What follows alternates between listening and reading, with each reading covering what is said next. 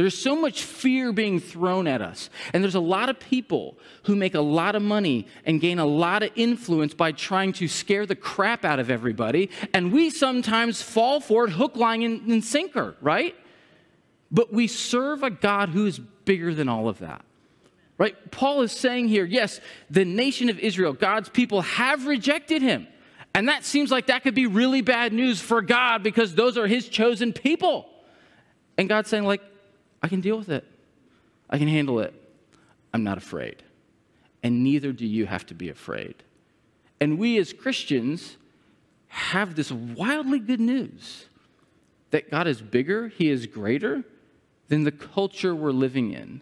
And even though it seems like we are watching things crumble down, we know that God stands firm and stands strong. And so therefore we can have confidence and courage in him.